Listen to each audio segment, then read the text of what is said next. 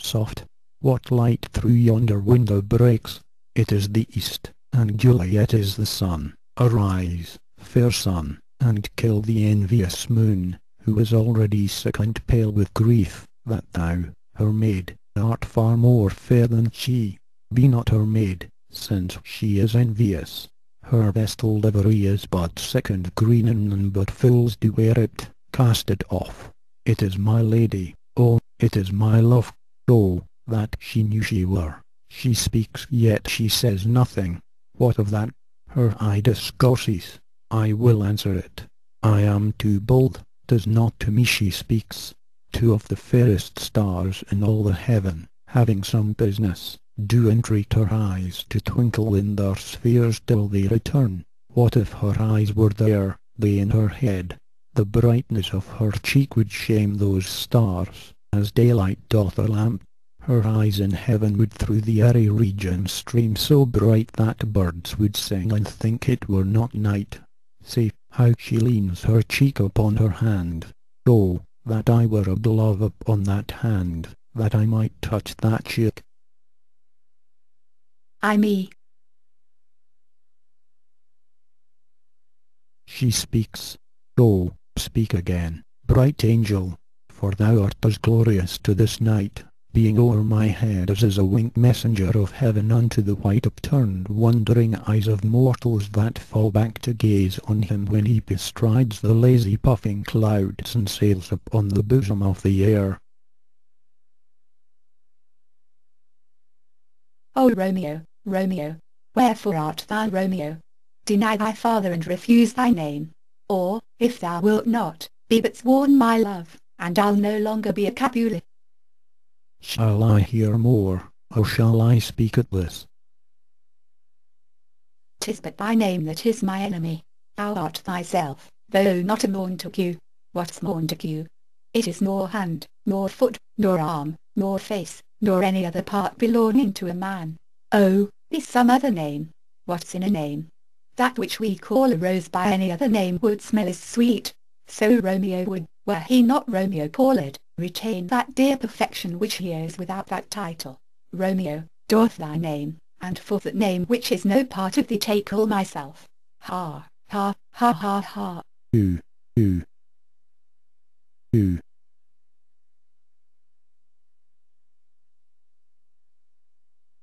I take thee at thy word. Call me but love, and I'll be new baptized.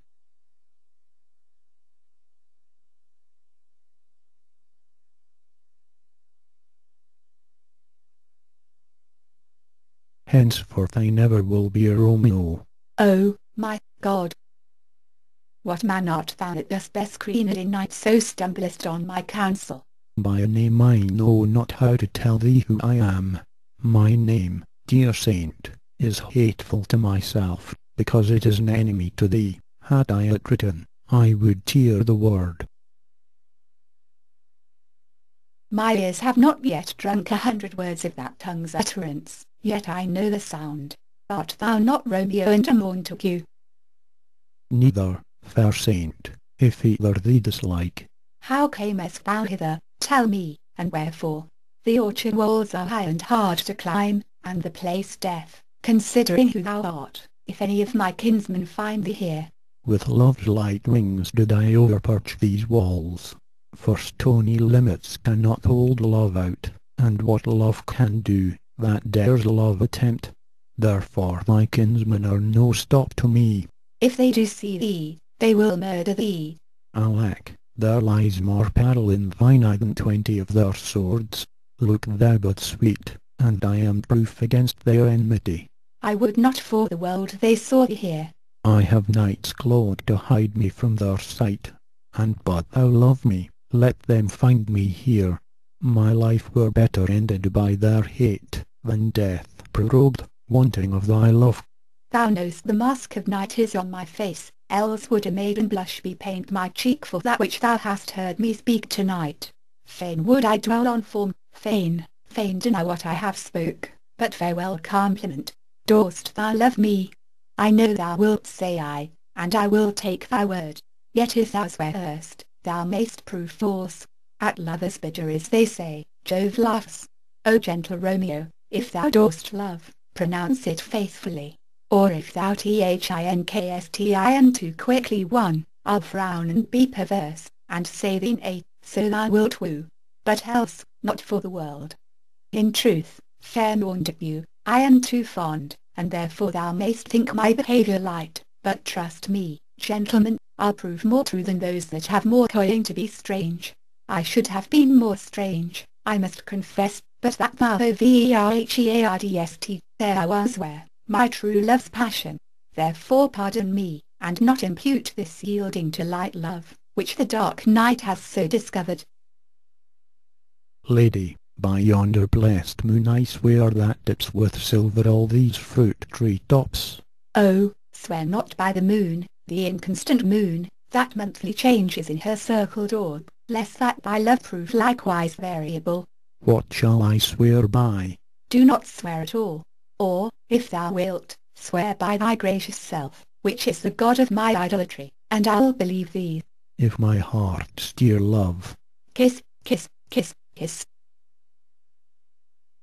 Kiss, kiss, kiss, kiss. Kiss, kiss, kiss, kiss. Kiss, kiss, kiss, kiss. Well, do not swear. Although I join thee, I have no joy with this contract tonight. It is too rash, too unadvised, too sudden, too like the lightning, which doth cease to be ere one can say it lightens. Sweet, good night.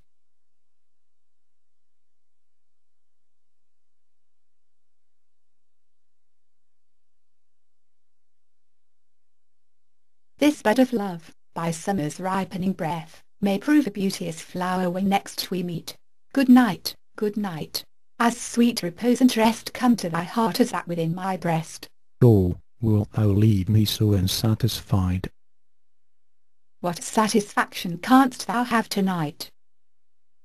The exchange of thy love's faithful vow for mine. I gave thee mine before thou didst request it, and yet I would it were to give again. Wouldst thou withdraw it? For what purpose, love? But to be frank, and give it thee again. And yet I wish but for the thing I have.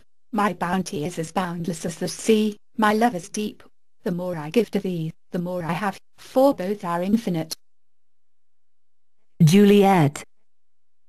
I hear some noise within. Dear love, adieu, anon, good nurse. Sweet Montague, be true, stay but a little, I will come again. Sleep well upon thine eyes, peace in thy breast. Would I were sleep and peace, so sweet a rest. Hence will I to my ghostly sire's close cell, his help to crave, and my dear hap to tell.